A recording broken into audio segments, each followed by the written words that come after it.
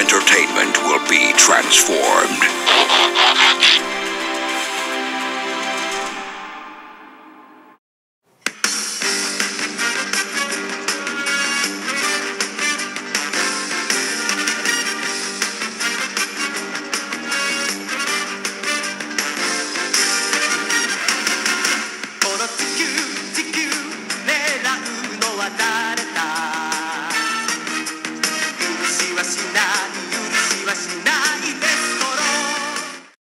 Ba weep grogna weep ninny bong, my fellow addicts. This is TFA 1024 coming at you with yet another TFA review.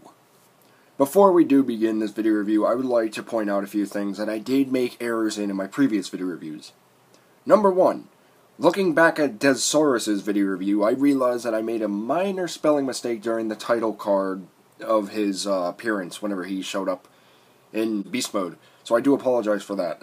Touchscreens, what can you do, man? What can you do? Number 2 is I mentioned that I kept Skyhawk in a similar position with his wings to make it look more like Air Raid. Yeah, I was completely wrong. I saw a screenshot, because I've been marathoning Transformers Victory now. I saw a screenshot of him in his jet mode like this. So that is actually the correct configuration for his wings. But again, you know, it's your toy. Display it however you wish, like MGO says. And number 3, you may have noticed last time, then again you may have not have noticed, but I have an iPad case that I use to record my videos. You know, one of those like fold-over bookcase things. Yesterday, when I did Skyhawk's video review, I used this. And this thing was actually very, very cooperative with me, as opposed to this iPad case. So, I might use this thing from now on. And if you have a Big Lots near you, it came with a stylus, and it also came with a microfiber cloth for like $5. So I honestly strongly recommend you guys picking something like this up. This actually really does keep your stuff more stable. But with that out of the way, let me go ahead and switch from the iPad case to this, and we'll go ahead and get right on with the video review. So with the equipment switched, let's go ahead and unearth the Transformers Combiner Wars Platinum Edition Entertainment Earth exclusive Deluxe class Drillhorn. And yeah, right off the bat, Drillhorn is making Brawls/Nose Cones mold work a lot more than I anticipated. I honestly thought it was pretty lazy of Hasbro to kind of pick this mold when they could have done something along the lines of, like Takara Tomy taking the Rook mold and redoing it into Nose Cone. I thought they would have done the same thing for, like, Drillhorn or Kill Bison. But I'm glad they didn't, because, again, like Skyhawk, Drillhorn is rocking Brawls and Nose Cones mold. He looks really, really good. The complemented colors of blue with the light white and the accents of silver lining, as well as the black and yellow throughout all this figure, throughout the vehicle mode, I mean, really make this mold work in terms of coloring. Now, of course, he does have the same issues as the Brawl mold. Things don't always like to tab together. Sometimes the connection is a little bit loose, but it's nothing that you need to freak out about or anything. Now, unfortunately on mine, it does have a minor paint error right there where you see that little bit of paint chipping. But it's totally okay. It's nothing but a little bit of silver, man. It ain't gonna hurt anything. That's all it is. And I kind of like it. Kind of gives him a very, very, very minor, like, weathered effect. Like, maybe it's just a tiny scar. Maybe it's a blemish that he had when he scanned the vehicle mode. Maybe he just wanted it there. He's like, I'm going to put this little bit of silver right there. It looks nice. I don't know. To give you a little bit of info on Drillhorn, though, he is the Breast Force veteran strategist. He is pretty much like the Transformers Armada Thrust, but without all the evil scheming behind the main guy's back or anything like that. He follows orders, he is a respectable soldier, and he makes sure things go according to plan. Which is pretty cool. He also has a very cool voice, despite it being in Japanese, but he has a really cool voice. I like him. So, now, for option's sake, you can take off this drill part right here and plug it using that peg right there. Or you can just keep it the way it is. It is pretty much on like a friction hinge joint, and it will pop out somewhat easily. Getting it back in, though, is going to be a pain in the butt. But, you know, it is what it is. You can't really do much about it. And, of course, that also does hinder some clearance issues. You can pretty much see that that is right there. It's not it's not fully touching it, but it is touching it to a degree where there isn't enough clearance. And I think mine is actually on sideways or something. I don't know. Is it just me? Does it look like slightly tilted to you guys? I feel like it is. I don't know. It's no big deal. But, you know. Like I said, though, he does really rock this mold. And, of course, you have the nice Tampergraph Decepticon insignias on the right side, on the left side, and for the sake of robot mode, on his left pectoral plate. So, that looks cool. Looks very cool. And, of course, he does have visible head syndrome right there. It's right there. We'll get to that in a minute, though. And, like I said, he has the nice black, silver, and yellow lines throughout the tank mode, and it looks really good. So for a quick size comparison, here is Drillhorn next to his previous reviewed buddy, Skyhawk. And they look really great together. Like I said, that's sort of something that's been going along the lines of all the limbs. So that yellow, black, and silver stripe looks really good. Kind of gives it that uniform look. So there you have that. Now, of course, Drillhorn does come with accessories, unlike every other Transformer. Like every other Transformer figure. Talk TFA, dang it. He does come with a hand-foot gun, this time picked out in white plastic, which is sort of meant to uniform that of his tank and robot mode. And I think it's a really good way to match, to make sure that you know this one belongs to him, as opposed to looking at the hinge and be like, oh, does this one go to him? And even if you knew, they both do have the white hinges. I do believe both feet have the white hinges, just like the black feet. Nope. Okay then. Different, but weird.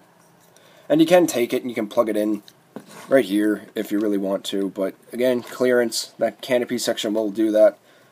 So, maybe you could do something like this, give him a little bit of a afterburner. Maybe a little bit of a mobile turret for the back.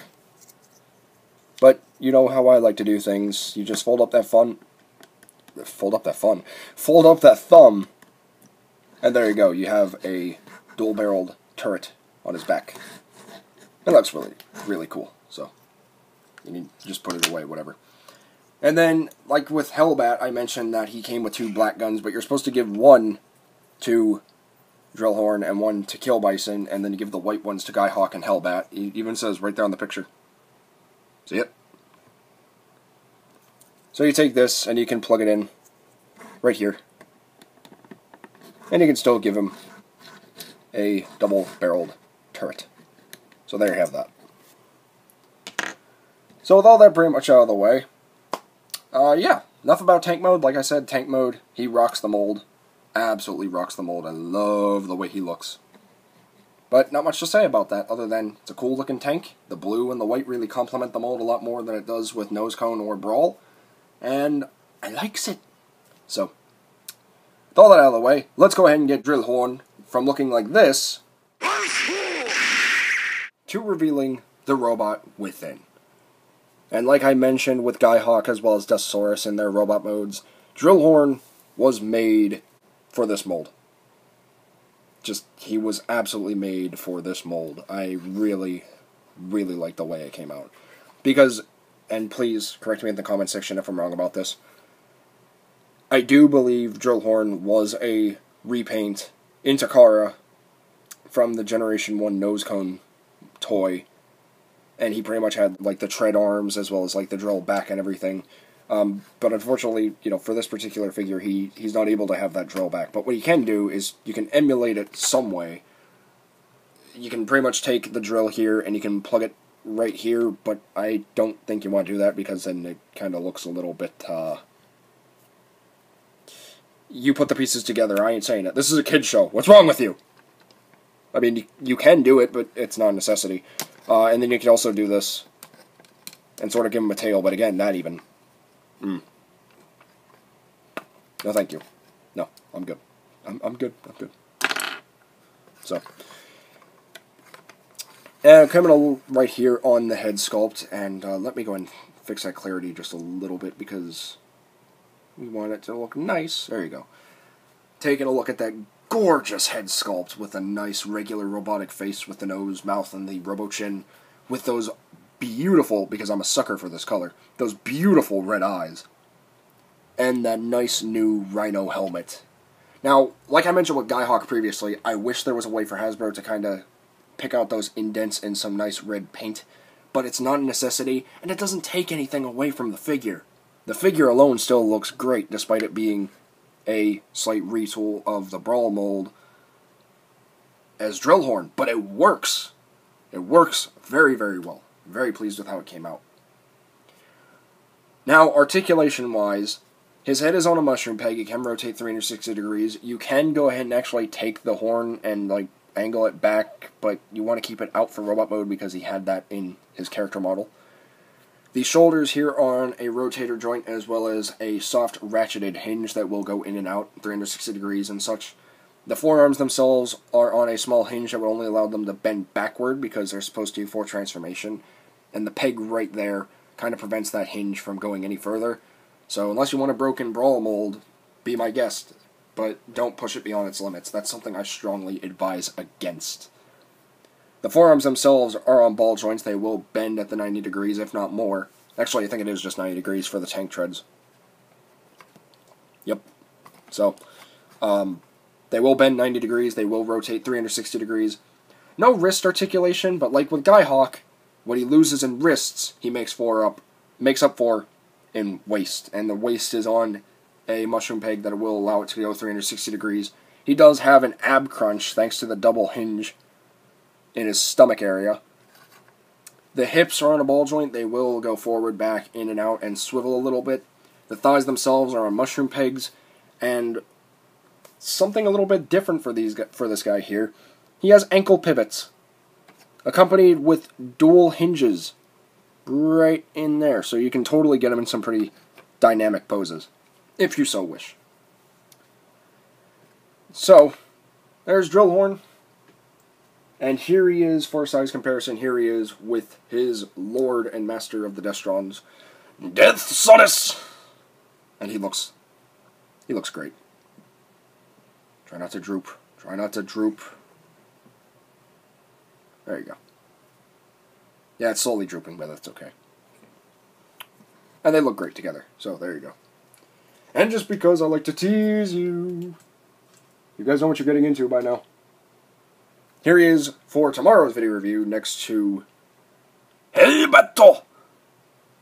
And I love the fact that we have two blue-colored characters on the same team, but they differentiate it with a lighter blue and a darker blue, and it looks really, really good. So there you go. There is that. So yeah, Drillhorn.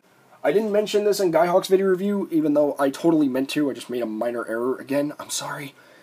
If you totally wish to go after him and Drillhorn here, by all means, go on eBay, look for some cheap listings for these guys, and pick them up. While they may not be necessities for your collection, they are a nice addition to your Decepticons. So by all means, go ahead and pick them up. So yeah, bots and fembots, I think that's pretty much all there is to say in this video review. So this has been the video review for the Transformers Combiner Wars Platinum Edition Entertainment Earth exclusive Deluxe class Drillhorn! And I want to thank each and every one of you all for watching. Please be sure to like, comment, share, and of course, subscribe, because this is the only channel where your entertainment will be transformed. And, of course, please remember, until next time, to get addicted, stay addicted, and TF addicts for life. This is TFA 1024, the Transformers Addict, rolling out till all are one.